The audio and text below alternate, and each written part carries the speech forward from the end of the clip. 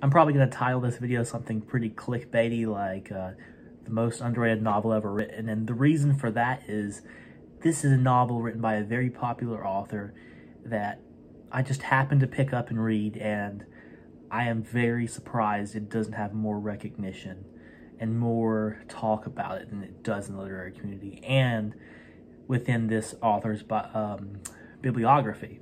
So the novel is Glory by Vladimir Nabokov. So Glory, the premise, we have this young man, his name is Martin, and he has his childhood in Russia, but war breaks out and he is forced to flee with his mother on train, and most of his childhood is characterized by traveling. He travels from Russia through all these European cities, Berlin, all these, through Crimea, all these areas of Eastern Europe. And that characterizes the early portion of his life.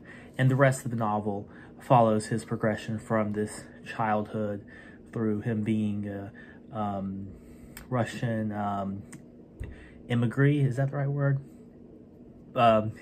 He leaves Russia and he kind of struggles with his Russian identity throughout the novel. He struggles with fitting in at times. And it follows him through university and through his quest to basically marry this girl that he really loves. So my reading of Nabokov goes back to the beginning of when I really got interested in reading. I was kind of a reader as a kid, but I really got interested in reading in 2020. And I read a few books, like I read Cosmos by Carl Sagan in 1984 and a few of the classics, and I had always wanted to read Vladimir Nabokov, even before I decided that I wanted, or even before I really was interested in reading at all. I wanted to read some of his novels because I heard about the controversies. I heard about how good of a writer he was. It intrigued me in high school. So I ordered 2 books on Amazon. I ordered Pale Fire and Panine. And I read Panine. That was my first Vladimir Nabokov novel. Absolutely loved it. And this is somebody who at the time wasn't reading anything. And usually Nabokov is considered kind of high literature, highbrow. But really Panine is a great entry point into his body of work. And it's a great novel. It's short, it's fun, entertaining, and beautifully written. And Pale Fire, of course, is a masterpiece. It kind of blew my mind because, it really redefines what a novel is. It's so unconventionally structured, but so genius. There's so many threads going on through it. And then I read Lolita, his most popular and controversial novel. And again, I don't think I liked it as much as the first 2 I read. And that might just be because I read them first, which my opinion of the book has grown over time. But Lolita was amazing, and it was incredibly written. And I also read his autobiography, Speak Memory, which is incredible. It's definitely the most creative autobiography I've ever read, or biography I've ever read, and probably ever will read. It was very interesting, and a lot of people draw connections with from Speak Memory to Glory.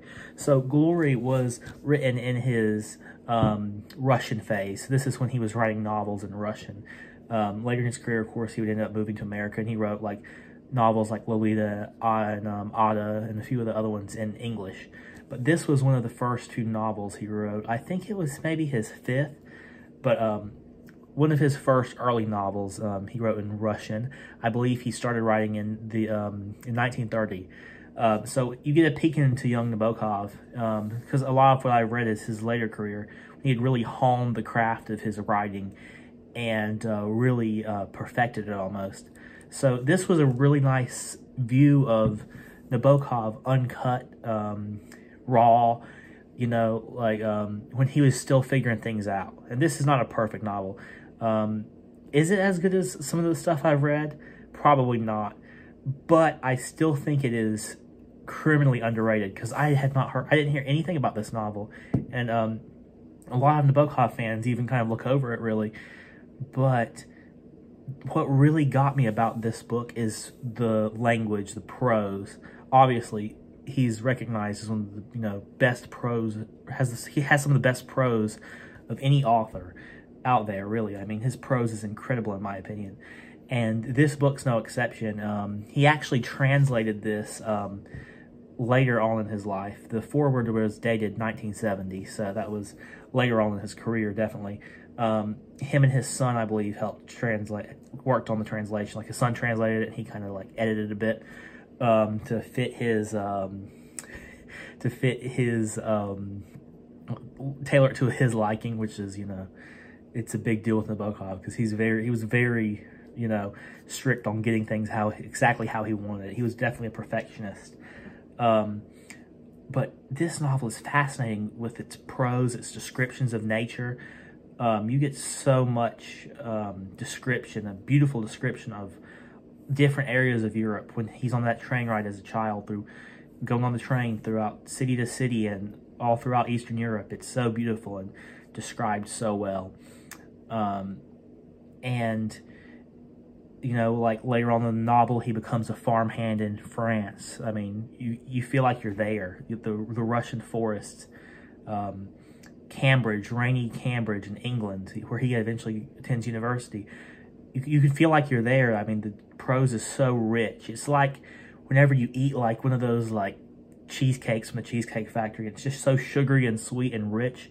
And it's just like, that's basically his prose. It's definitely not for the minimalists. If you're a fan of minimalism, Raymond Chandler, or Ernest Hemingway, if that's more of your cup of tea, you might not like this novel, because this is definitely, the prose is he's shooting for the stars with this prose.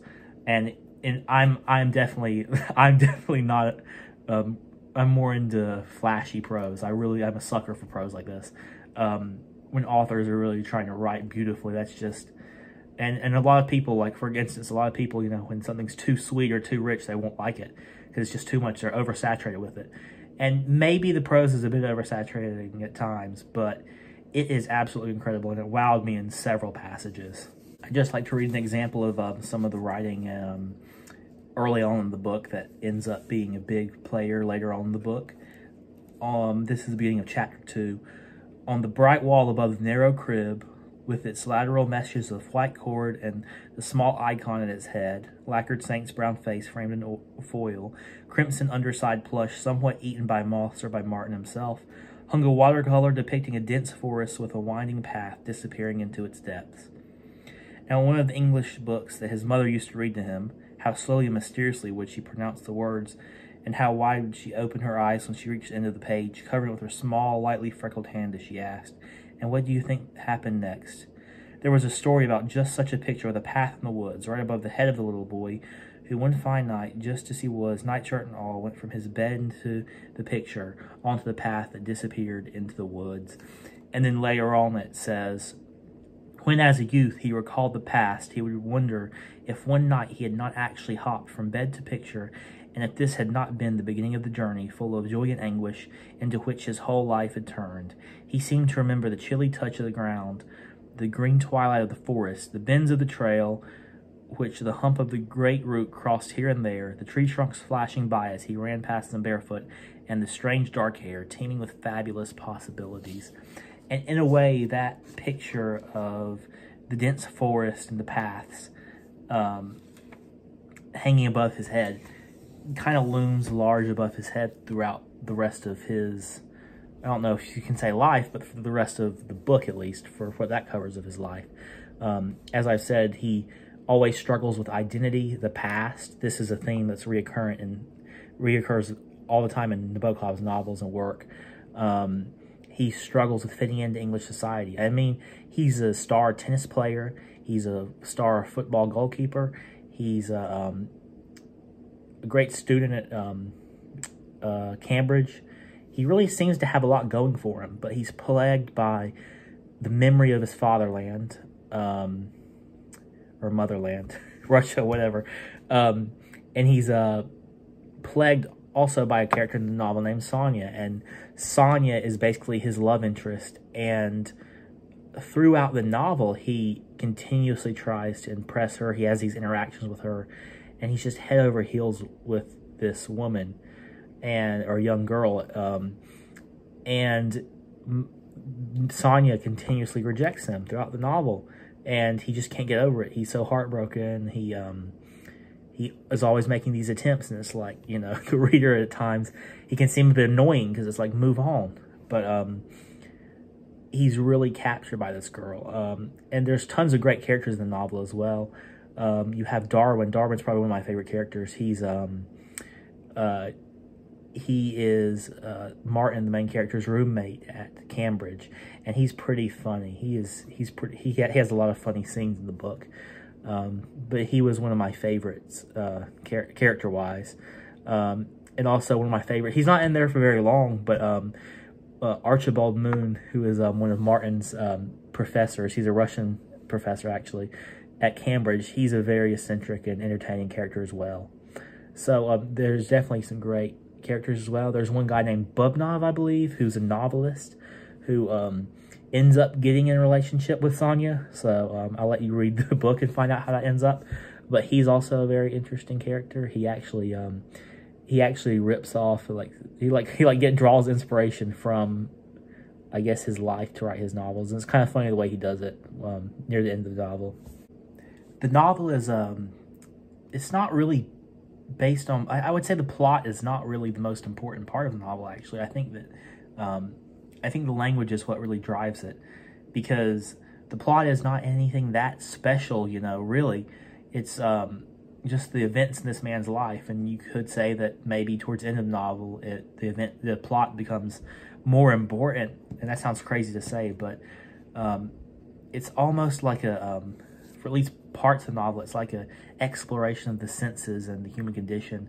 I've never read In Search of Lost Time by Marcel Proust, but I've heard a lot about it, and I've read passages from it, and this seems like it gives me the same vibes as that work does, and it's only 200 pages long, so maybe when I get around to reading that monstrous work, I can confirm or deny whether they're similar works or not. But the plot is it's not really chained to any ideas. It seems like he really had fun writing this novel, and there are themes like you know, like I said, the identity, sour love, stuff like that. But they're not. The novel's never changed to that. It's written in a very interesting and intriguing way, and I'd say that it's worth reading a 200-page novel just to get the experience of reading it. But it ultimately it builds up in Martin's life, and towards the end of the novel, he makes a pretty big decision that will impact his life, and he kind of builds up for it throughout the whole novel. He kind of builds up for this one moment in the novel, and is the ending satisfying? I don't know. It is kind of a cliffhanger. You'll have to read it yourself and find out. But it does have a novel that could be, novel does have an ending that could be described as maybe not completely satisfactory, but I like it the way it is. I also like to read the part from the novel that shows the great prose, but it also is a more philosophical part of the novel. And this is near the end of the novel, and Martin is, you know, on a train ride as he usually does, and this is just the thought that comes through his mind and the philosophical meditation he has. At such times, the thought of death, the thought that sometime, maybe soon, who could know, he would be compelled to surrender and go through what billions and trillions of humans had gone through before him. This thought of an inevitable death, accessible to everyone, troubled him but slightly. It gained strength only toward evening, and with the coming of night would sometimes swell to monstrous dimensions. The custom of performing executions at dawn seemed charitable to Martin. May the Lord permit it to happen in the morning when the man has control over himself, clears his throat, smiles, and stands straight, spreading his arms. So that's one of the great philosophical meditations in the novel, and just a demonstration of his mastery of language. And you really have to read the whole thing to get a feel for the prose and how wonderful it is. I've only read a few passages that demonstrate it. There are probably better passages that would, but those are just two that stood out to me. So my final thoughts on the novel is that it is very underrated. I'm very surprised that it's not talked about more, especially within Nabokov's bibliography. I was thoroughly entertained by it, and I really enjoyed reading it. I enjoyed the characters. I enjoyed the portrayal of an area of the world I've never been before. You know, like you almost feel like you're there with that train with him as he escapes Russia. And it's a great coming-of-age novel. So if you're in the mood for a short but, you know, sometimes tedious novel, you know, something that's short but it has prose that you have to work out sometimes and really read, I definitely recommend it. If you're a fan of Nabokov and you haven't read it, you definitely have to read it, because at least within the realm of Nabokov, it might be one of his most underrated novels. So thank you very much for watching.